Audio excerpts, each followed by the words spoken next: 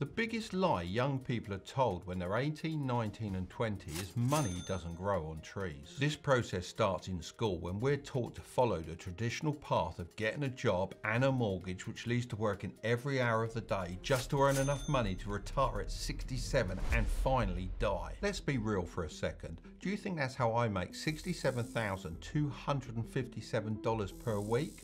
There is clearly something else going on, and no, I'm not talking about getting a high-paid job or starting a side hustle. To achieve this, you need a way of making money that doesn't rely on you working day in, day out. It's called passive income, and here are 7 ideas I strongly suggest you consider, along with my ratings of each.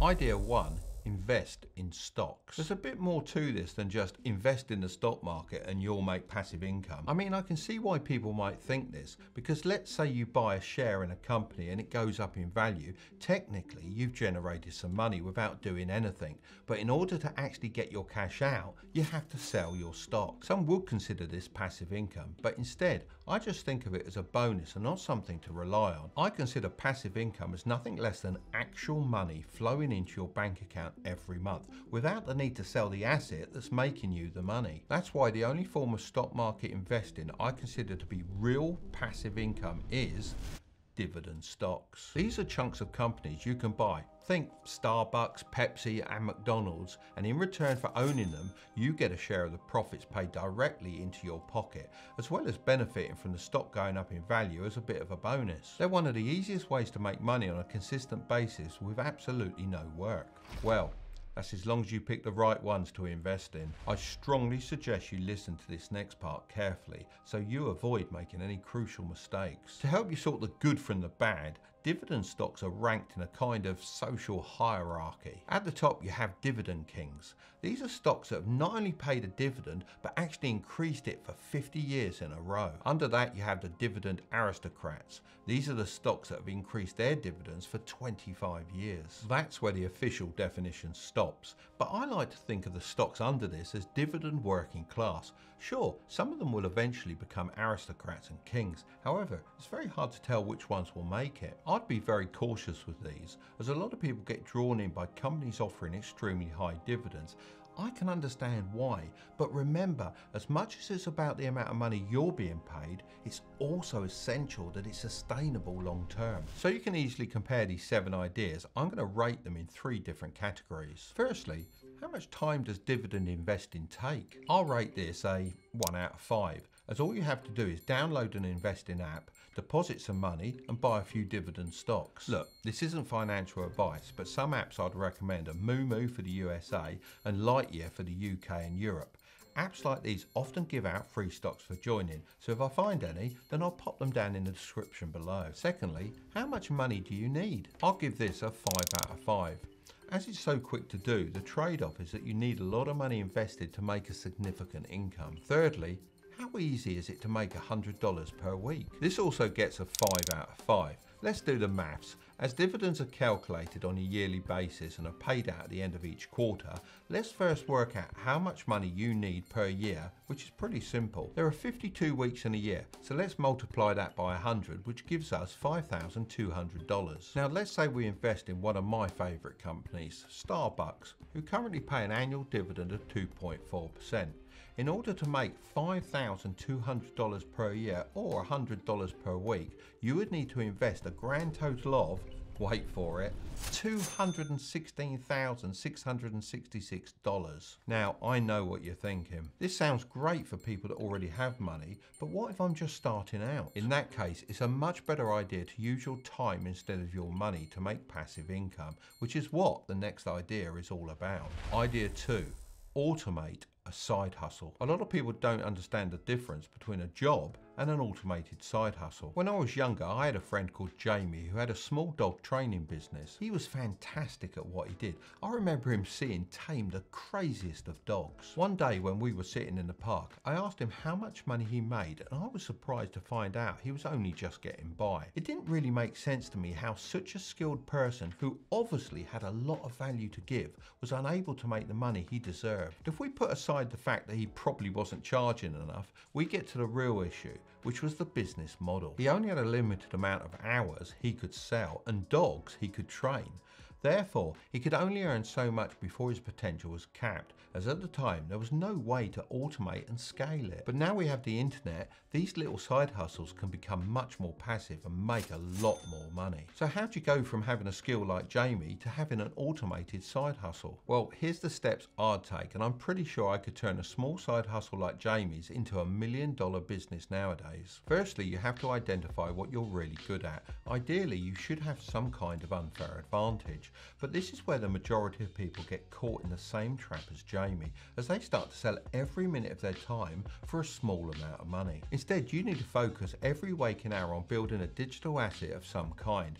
For Jamie, this could have been a blog where he talked about training dogs, a manual for owners to train their own pets, or a course that teaches other people how to start a dog training side hustle. Secondly, when you've decided what kind of digital asset you want to build, you have to put it on the internet so that your future customers can find it. The best solution I've found for this is a tool called Hostinger, which is an all-in-one platform. I'm talking hosting, website builder, logo maker, and free domain name with annual plans. I personally choose this as the drag and drop website builder makes it so easy, as I don't have any coding skills. Then it's just a case of effectively advertising your digital product on social media.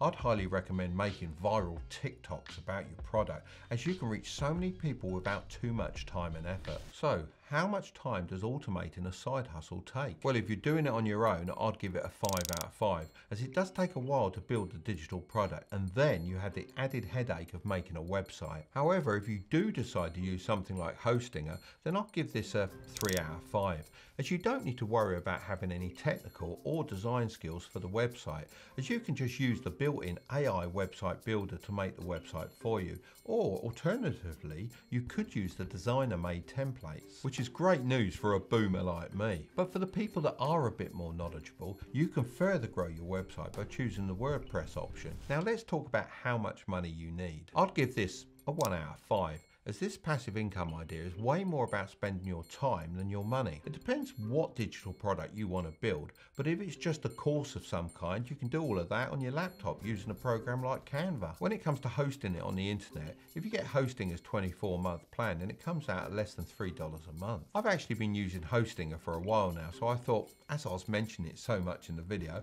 why not reach out to them and see if I could get a discount. They actually did get back to me, so if you use the code Tilbury, you'll get an additional 10% off. I'll leave a link in the description below. Finally, the part that everyone wants to know. How easy is it to make $100 a week? I'd give this a 1 out of 5. Because once you're up and running, let's say you price your digital product at $25, all you have to do is make 4 sales a week and you've made $100. So within a couple of weeks, you can make all your money back and then start making profit. This is easy enough if you're posting TikTok videos every day. You might even get a really viral one and end up making way more sales than you initially expected. And that brings me perfectly onto idea 3.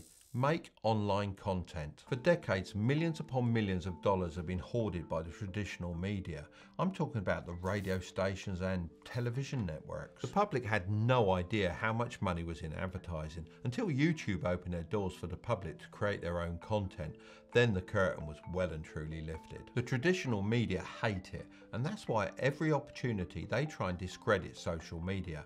The people leveraging online content are dipping their hands into the previously extremely guarded money pot and rightfully taking their fair share. It still shocks me how some people don't understand how content creators make money.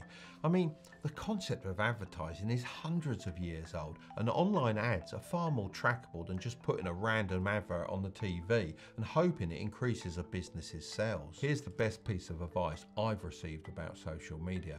It's not if you do it, it's how well you do it. So how can we use it to make money? Well, it's like I previously mentioned, you can start a YouTube channel, and once you reach 1,000 subscribers and 4,000 watch hours, you can start getting paid from the adverts on your videos. Whenever I say this to people, they come back with something like, well, the people that succeed are just lucky. Maybe this was the case a couple of years ago, but now if your content's good and designed for the algorithm, you will be successful. The harsh truth is, too many people think their content is good when it's actually just terrible, and no one wants to tell them this. This is because they only ask family and friends who sugarcoat the truth to protect their feelings. If you want an honest judgment, you need to ask people who don't care about offending you. Care more about people who don't care about you. It's best to pick whatever you feel the most comfortable with, be that writing, taking photos, speaking into a microphone, or recording a full-blown video. As long as you can capture people's attention, then you're onto a winner. It's also worth mentioning that picking a niche is important. In the early days of the internet, you could get away with talking about anything and everything, but now there is so much competition that you need to specialize in something in particular. Think about it like your favorite TV show.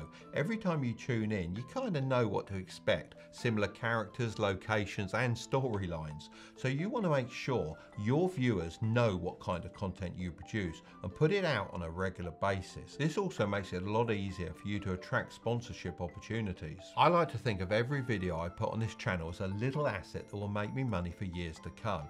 It also helps that it's extremely fun to make content. So how much time does content creation take? I'm going to give this a 5 out of 5 rating, as it's one of the most time-consuming things in the world.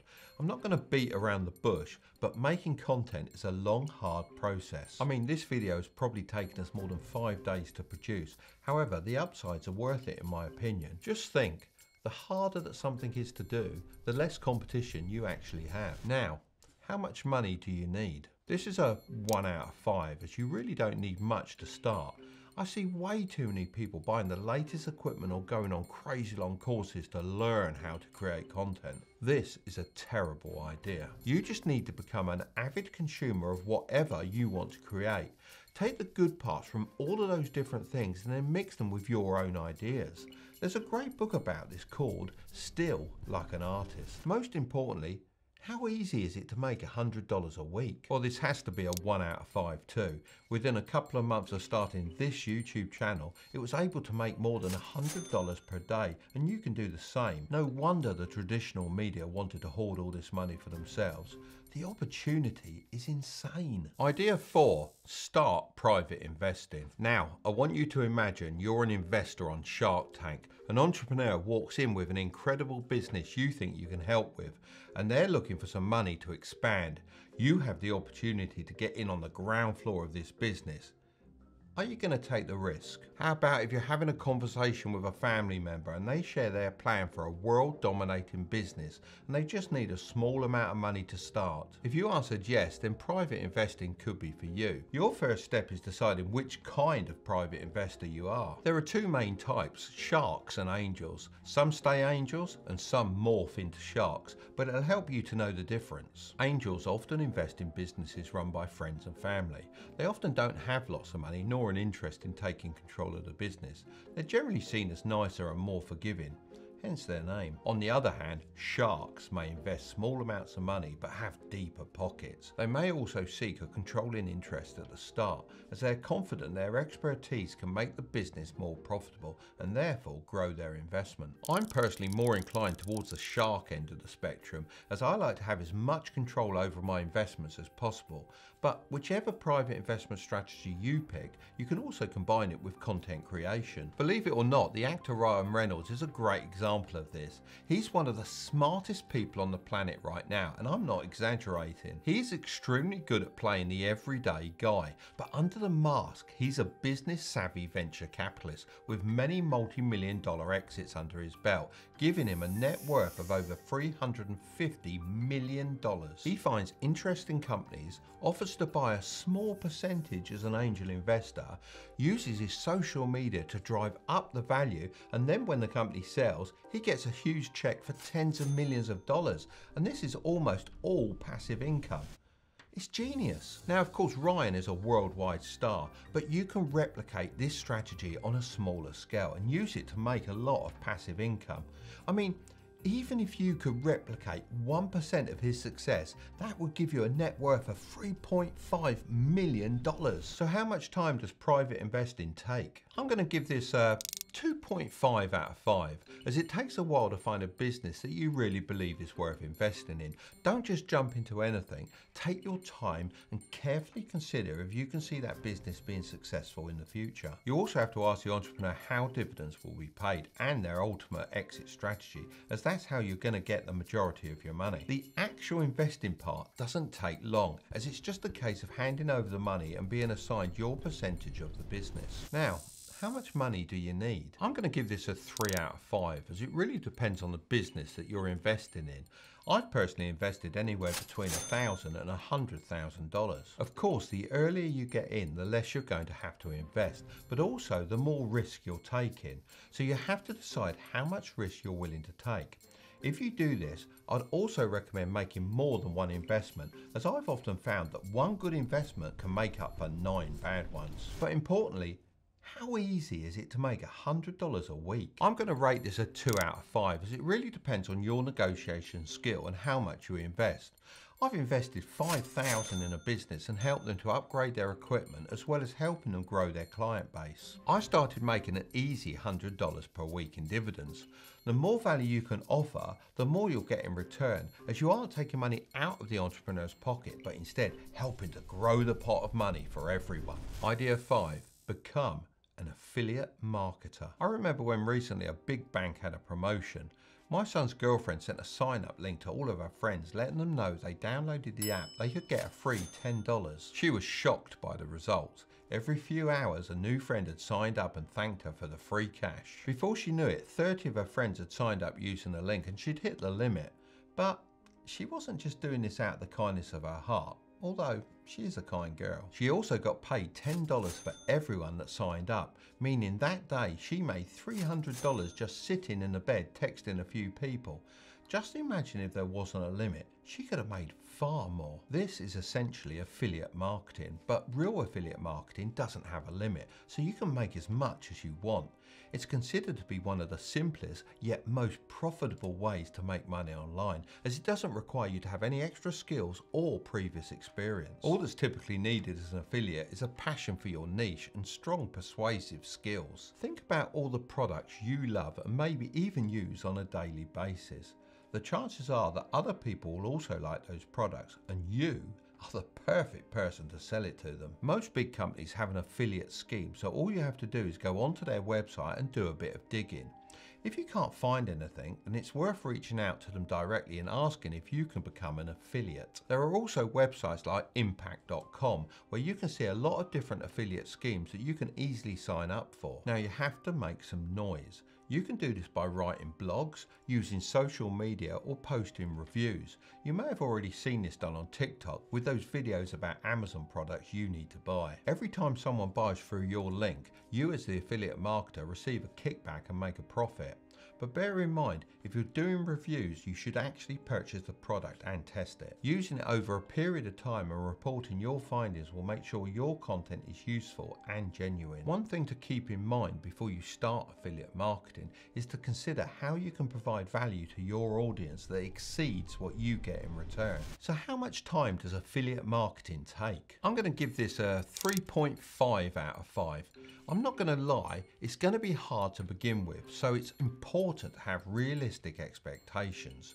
While it is a great way to make money online, it's not a get-rich-quick scheme. It requires patience and a willingness to learn. It's totally understandable to feel discouraged if you don't see results right away, but keep in mind that success in this field takes time.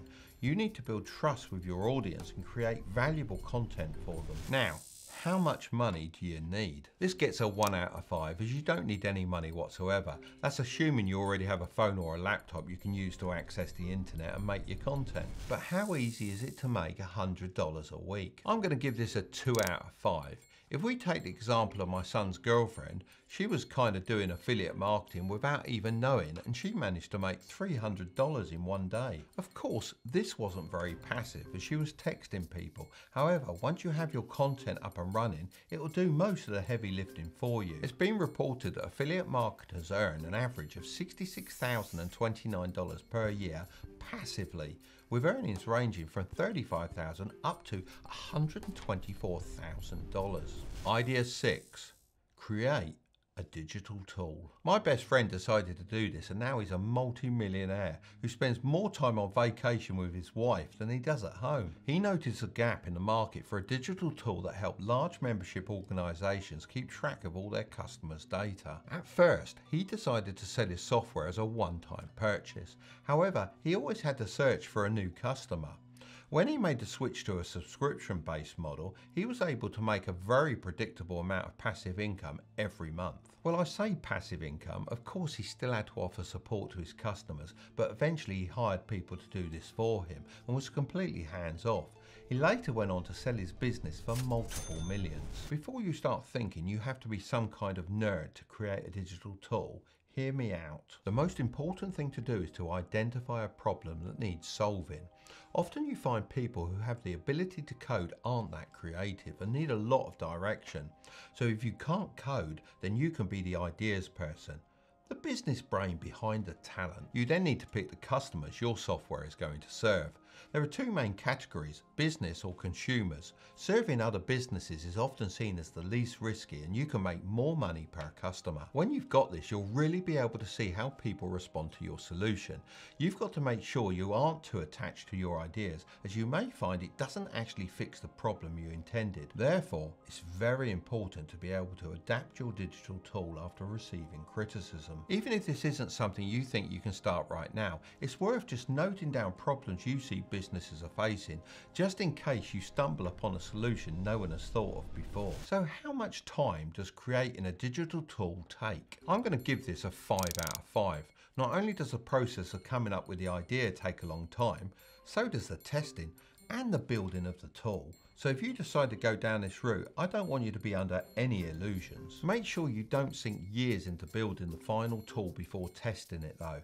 I've seen way too many people do this and realise they've actually just ended up wasting years of their life on something no one wants. But like I mentioned with my friend, if you do manage to build an amazing digital tool, then it will pay you a consistent stream of passive income, and you'll have the added benefit of being able to sell it for potentially millions. Now, how much money do you need? I'm going to give this a 3.5 out of 5, as making anything like this is going to cost you a decent amount of money. However, there are two things you can do to bring down your costs. Firstly, you can partner with a coder, and therefore you won't have to pay for his time, but you will have to give away equity. Secondly, once you've made your first version of your product or MVP, if it's good, you'll start to get some interest from angel investors. At this point, you have to make the decision to either keep using your own money, known as bootstrapping, or take on investment in return for giving away equity in your business. But the big question, how easy is it to make $100 per week? This is a 1 out of 5. If you manage to build and fund it to the stage where it can be released to the market and were to price your subscription at $20 a month, then you'd only need 20 paying customers and you'll be making $100 a week. Of course, you will have other expenses, but these will be limited to customer support and software updates. It's also likely you'll charge a lot more than $20 a month and have a lot more than 20 customers. I must spend at least $1,000 a month on digital tools, so the money's definitely out there. So we've talked about investing in assets and building your own, but one thing that often gets overlooked is actually making money from the assets you already own, which brings me on to idea 7, rent out your stuff. Most people don't realise that they're sitting on a goldmine and could already own what they need to make some passive income. I remember a few years ago, one of my friends revealed to me that he was struggling to pay his bills. I then suggested that he rented out his driveway to make some passive income. He looked at me and laughed, but then a few weeks later he texted me back and said it was working amazingly. This is because he lived near Bromley train station, which meant he could charge people $70 a week to leave their car on his drive when they went to London to work. He had capacity for 2 cars, so he was actually able to make $140 a week in extra passive income. I'm aware not everyone has a driveway to rent out, but most people have something they could use to make money. Make a list of everything you own and see if anything jumps out at you. A few ideas that come to mind are storage space such as an attic or a basement, a vehicle, camping equipment, camera gear, a garage or a spare room in your house, or dare I say it, money. Of course, you could always go down the route of buying a second property to rent out, but You would need a considerable amount of money to do that. The world is definitely becoming more familiar with renting things as things are getting more increasingly expensive. Renting out your stuff can be a great way to actually justify buying the asset in the first place. I mean, if I knew that an expensive camera would pay for itself after a certain amount of rentals, then it makes sense to buy it. Once you've thought of what you can rent to others, all you need to do is find an app that matches you with potential customers. There are so many of these. In the past, I've used Fat Llama to rent camera equipment and camping gear, Toro to rent vehicles, and Airbnb to hire filming locations. Peer-to-peer lending platforms also make it possible for you to essentially rent out your money to others. While it does involve some risk, many lenders have successfully generated a nice income from this investment.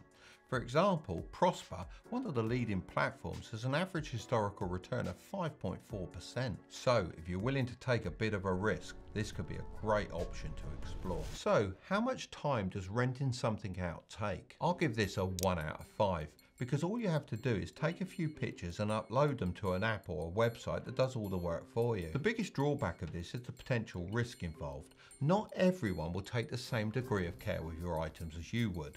That's why having some kind of insurance is important.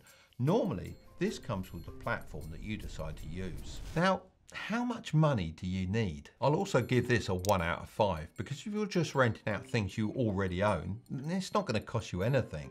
The only cost will be if you decide to get separate insurance or you decide you want to buy things in order to rent them out. And the big question, how easy is it to make $100 a week? I'd give this a 2 out of 5 as it's very easy if you have enough assets to rent out. Most people have a house they can use to make an extra $100 a week, even if that means renting out a driveway or a spare room. If you'd like to know how you can get ahead of everyone else this year, then you can watch this video next, but don't click on it just yet. Make sure to subscribe if you want to grow your wealth, okay? I'll see you over there.